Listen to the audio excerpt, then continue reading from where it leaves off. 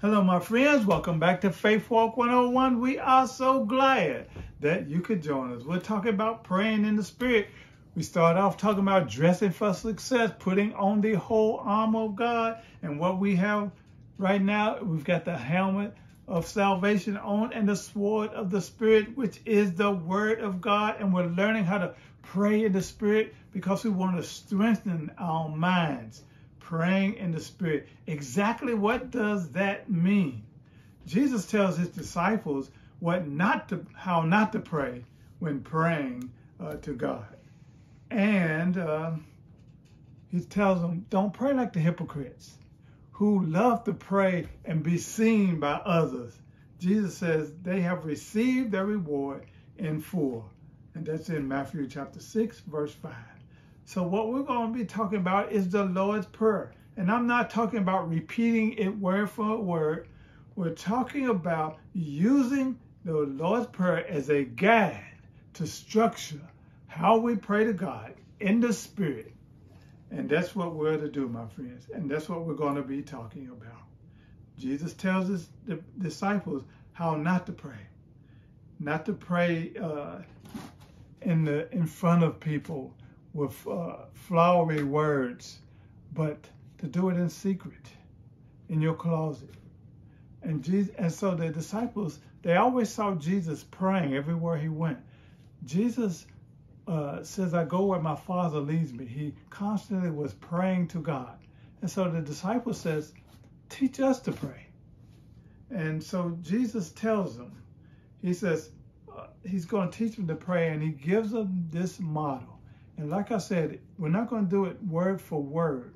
I don't think this is what he intends for us to do, but it's to take this prayer and use it as a guide. And so we're going to look at it by line, and we're going to see how this model that Jesus gave us is going to help us to learn how to pray in the Spirit. So when we pray, it's not that we're just always praying to get something from God. And sometimes that's what we do. We get on our knees and we start to rattle off the things that we want, the things that we need. And but we're talking about we want to get with God. We long to be with him. We want to know him more. We have this chance to communicate to him. And we want to listen to him according to the scriptures. So our prayer life should reflect not just this longing for him, because we're longing for him when we're praying to him, but it should also be, our prayers should be about being obedient to him, wanting to please him. It's all about his will. We long to be with him, we want to be obedient to him, and we want to please him. And it's about his will being done. So our prayer should always begin with acknowledging him, his presence, a humble reverence for who he is, our God, our Father. Now that may sound really simple, but in this day and time, respect seems to be a lost art. Reverence of who God is. God is holy, and sometimes we treat him like he's our buddy. He's a rabbit's foot. He's a Santa Claus that's there to answer all our prayer requests, all our needs. Give us the things we want, these earthly things that we're chasing after. So often we start our prayers by giving God all the information, right, about the problems that we're having, the things that he needs to fix. We're telling him how to fix it and when to fix it. And but what we want to do, we want to acknowledge and reverence how holy and good God is. He is a wonderful God, and he is our Father as we pray to him, and we want to reverence his name. And like I said, that seems to be a lost art in this day and time. Respect, reverence. He's holy, he's good, he's merciful, and his mercies extend forever. Oh, my friends. But when we pray in the Spirit, it is about the will of the Father.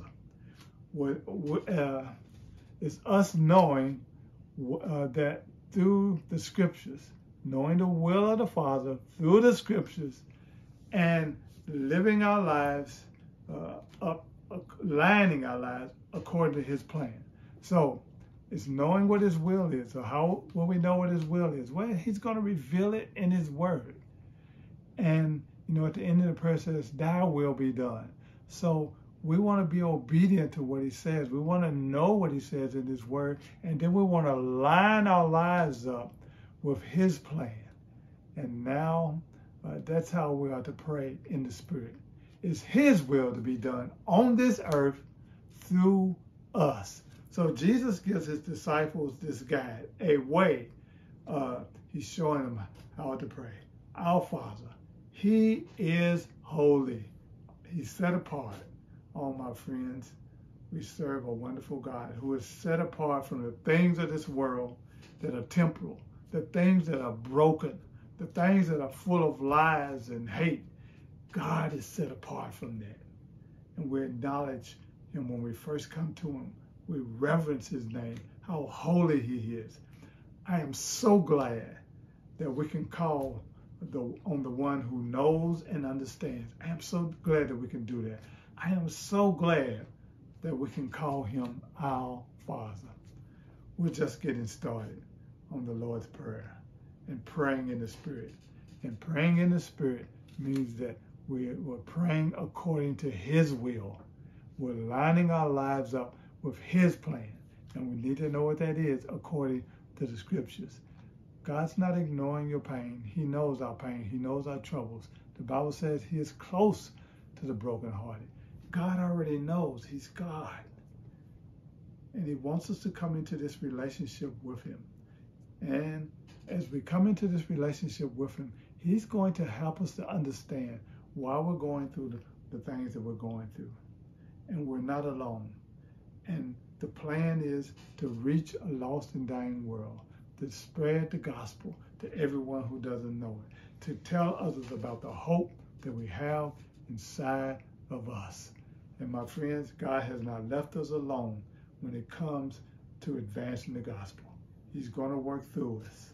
And what we need to do is trust him. Continue to join us on Faithwalk 101. We're going to talk more about God's prayer. But we're just getting started when we're able to call him our Father. Not everyone can do that. We have a privilege, and that is a wonderful thing. Continue to join us on Faithwalk 101. Thank you, my friends.